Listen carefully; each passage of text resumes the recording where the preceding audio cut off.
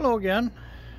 So I've had a request for my thinking and decision-making process on the electrical equipment that I had bought from one of the subscribers. So I thought I would address that. So the first thing I bought when I was putting all this together was this Ames inverter.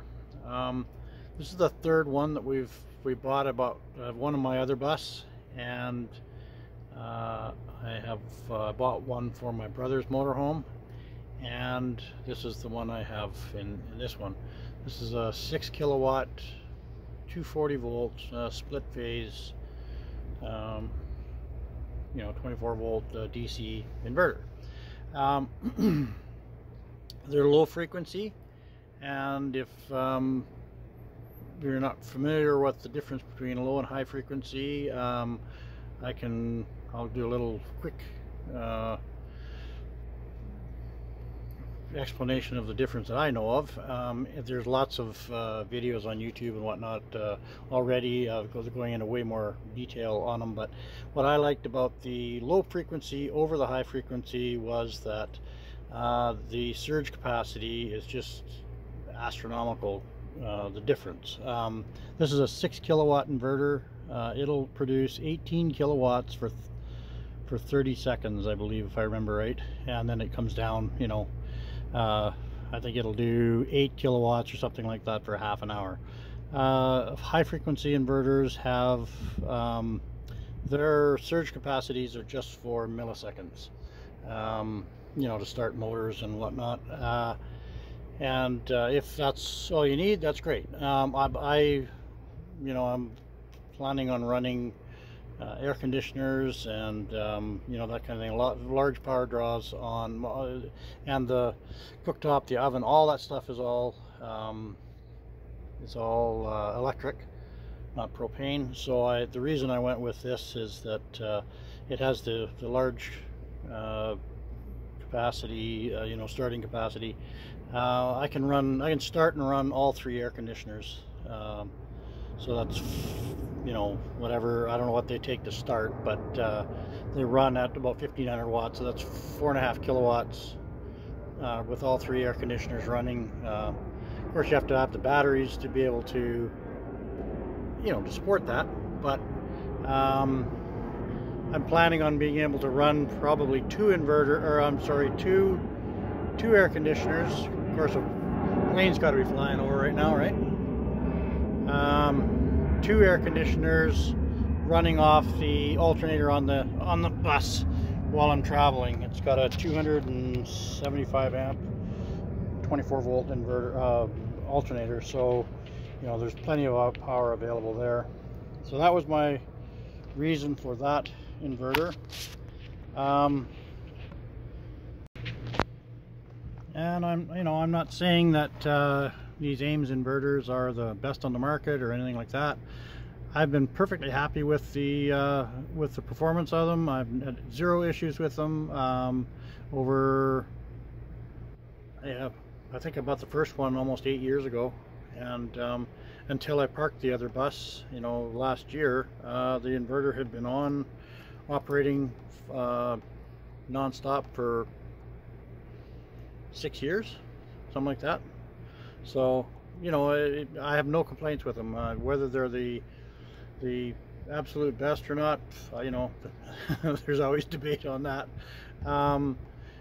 So whatever works for somebody. My personal opinion is if I had been able to get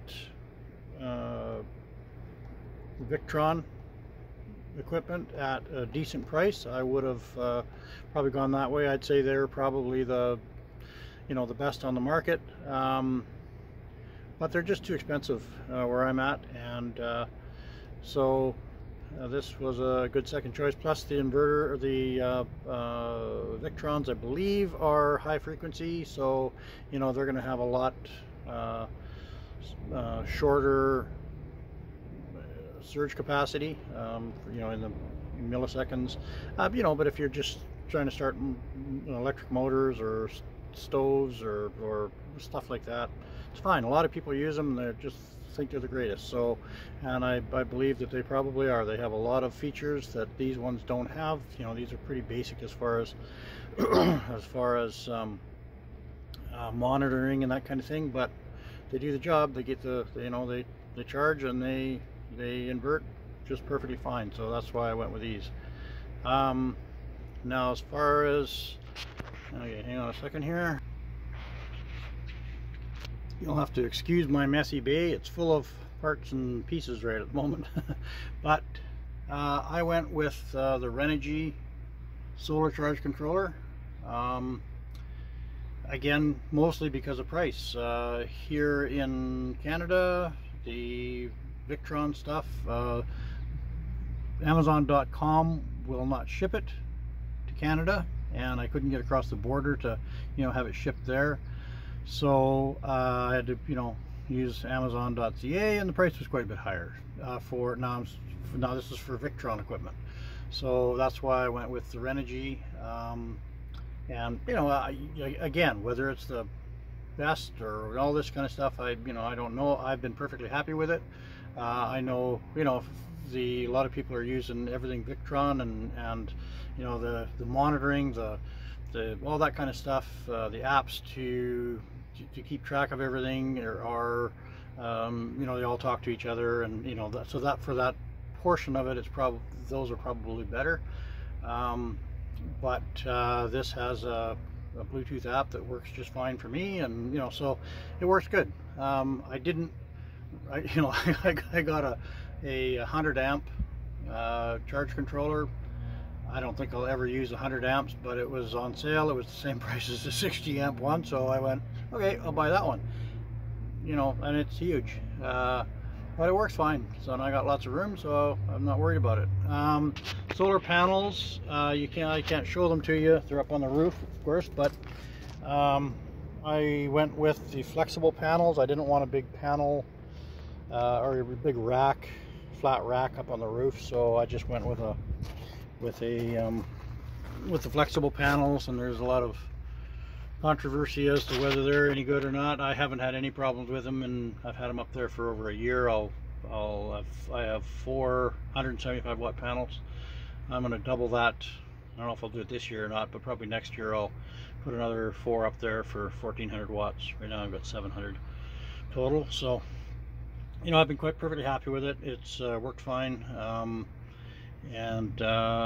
So, you know, there's always debates as to which is better and all this kind of stuff as far as panels go and all this equipment, but this has all worked really well for me. I bought, I've mentioned earlier, this battery bank is pooched, and yes, that's a technical term. Anyway, and so I bought 16 of the Eve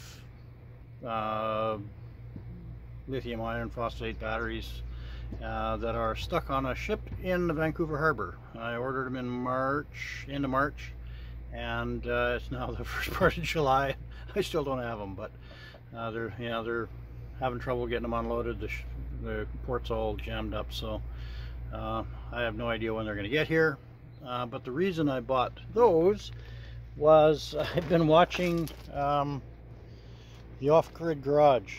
So Andy there, he's, you know, he kind of been building a battery bank, and had all the links and everything to buying all these products, these batteries and all that kind of stuff. So you know, if you're thinking about doing that as well, I watch his channel, right from, basically from the beginning when he started he's got a lot of good information, and he's, you know, he doesn't claim to be an expert or anything. He just trying stuff and finding stuff that works and finding stuff that doesn't, and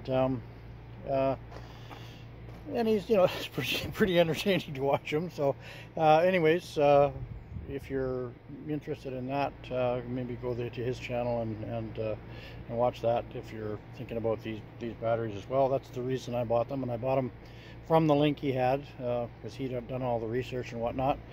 Since then, I've kind of, you know, been looking around on Alibaba and that kind of thing, and I don't think I'd buy them from the same supplier again. But you know, we'll see how that all goes. Anyway, so hopefully this answered some questions. If there's any other questions that anybody had, I'd be happy to answer them if you're building something like this. Well, one other thing I should probably mention is I did look, all this stuff I've gone over kind of in bits and pieces as I've been building it, but you know, never really all the equipment at once. So you can't see them, but those lines that are hanging down over there go to 2 automatic transfer switches, and I wanted to have uninterrupted power. So you know, whether I was switching from shore power to generator or shore power to inverter, I wanted it to not lose power, because all your, you know, if you got electronic clocks and that kind of stuff that are all dependent on having continuous power, then you know, I wanted to be able to do that. So that's why I put those in. Now, like I say, you can't see them up in there. They're 2 parallax 50 amp transfer switches, and they're configured so that the inverter is the last power supply in the chain. So one of them switches shore power to generator, which I don't have installed yet, but shore power to generator, and then the second one, if it doesn't have either shore power or generator power, then it switches to the inverter. And that's all been working very well. And I've got the you know, except for the generator part, of course. And I also have a line running from the first transfer switch to the charger on the inverter. So if it's on either shore or generator power, then it will power the charger in the inverter, and you know, if there's no power there, well, then it switches to invert and trips the other transfer switch and runs the you know, it runs everything inside off of that. So anyways, I hope this all made sense and helps somebody with their project. I know Michael is in the process of building his, and he was the one that requested it, so hopefully others find it useful. And if not, then I'm sorry I wasted your time. I'll see you later.